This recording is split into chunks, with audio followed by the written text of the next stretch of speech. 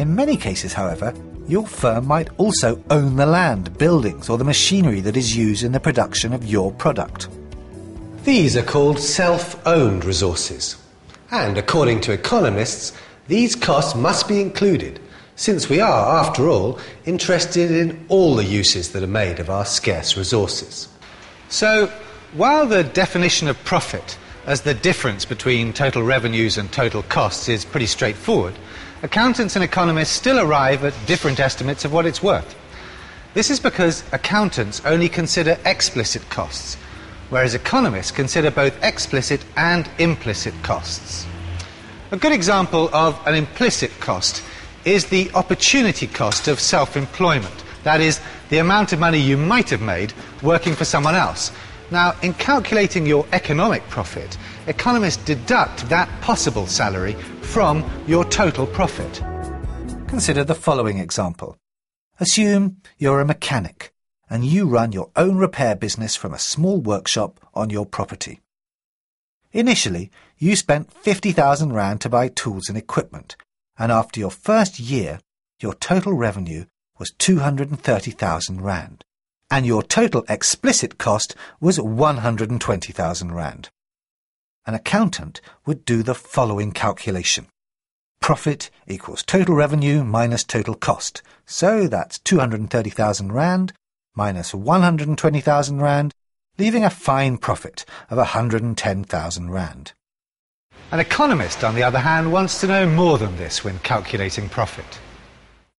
How much could you have earned if you'd worked as a mechanic for someone else? This gives us an indication of the opportunity cost of working for yourself. Let's assume you could have earned a salary of 60,000 rand.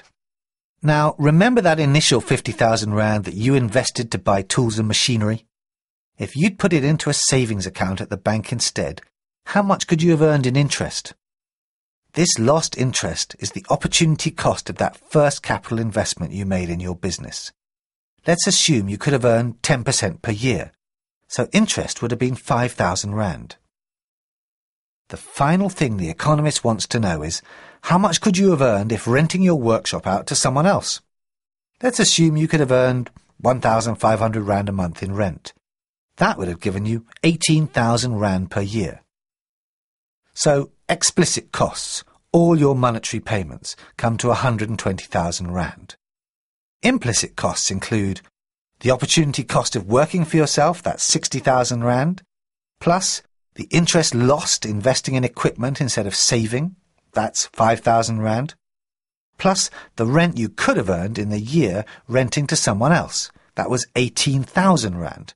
In other words, your implicit cost equals 83,000 rand.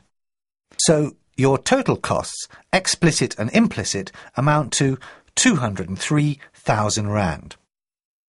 The profit calculation is now total revenue minus total cost, that's explicit plus implicit costs. That's 230,000 rand minus 203,000 rand equals 27,000 rand. Part of the implicit cost is the opportunity cost of being self-employed, and this implies that in the calculation of costs by an economist, normal profits are included. Profit is the reward for entrepreneurial ability, and since we wish to calculate the opportunity cost of producing goods and services, it must form part of the calculation of the economic cost of doing business. In other words, from an economic point of view, when total revenue is equal to total cost, it does not mean that the firm is not making a profit. It means it's making a normal profit only. What about the case where total revenue exceeds total cost, as in the example above?